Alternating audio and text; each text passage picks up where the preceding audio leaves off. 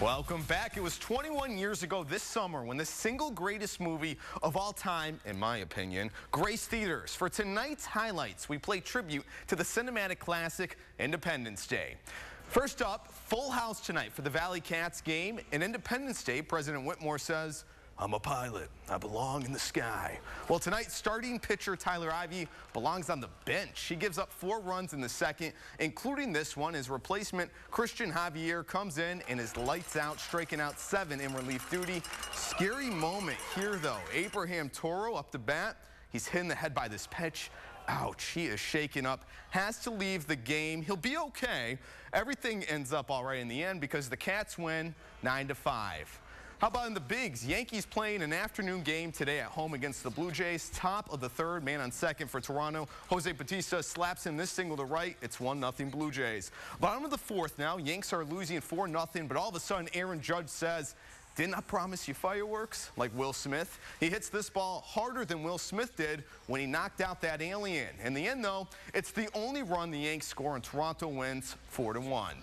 The Mets also playing an afternoon game, and if this scene right here doesn't get you hyped up, I don't know what will. Awesome start here. That's Vice Admiral Luke McCullen throwing out the first pitch. Much respect to all those serving our country. Okay, game time now. Right off the top, Jose Reyes says, "God bless the USA" with this solo home run. But bottom of the third, Bryce Harper singing, "America the Beautiful." Okay, I'll stop. But he singles into the outfield. Nats take the lead. They end up running away with it 11-4. And what about the Red Sox tonight? Well, last night they had an early lead and they nearly blew it. But so far, very comfortable lead here on the Rangers. Can they hang on? They're up 9-0, so hopefully. Now, who doesn't love that scene when Will Smith's character gets to fly that alien spaceship into space and be the hero? "I've got to get me one of these," he says.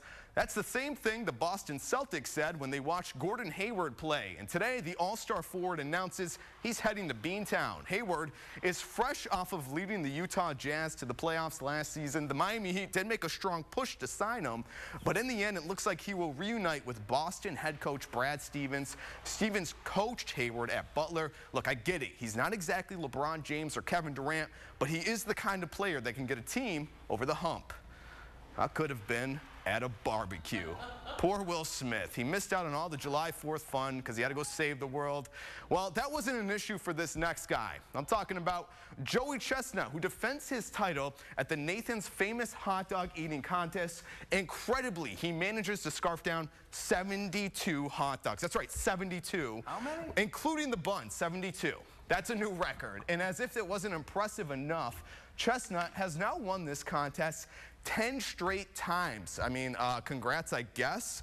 But unlike Will Smith in Independence Day, I would not ask him what that smell is, because some questions just better left unanswered. You know what I'm saying? How do they do that? I've never understood that. Yeah, I don't even want to know, honestly. Inhaling just like a vacuum. And you do love that movie, don't you? I gotta say, it's a cinematic masterpiece. It's up there with Citizens Kane and Godfather, right up there. And you've seen it 37 times. This week. Or more. Yeah. Meantime, we'd like to have more of today 37 times because it was absolutely perfect.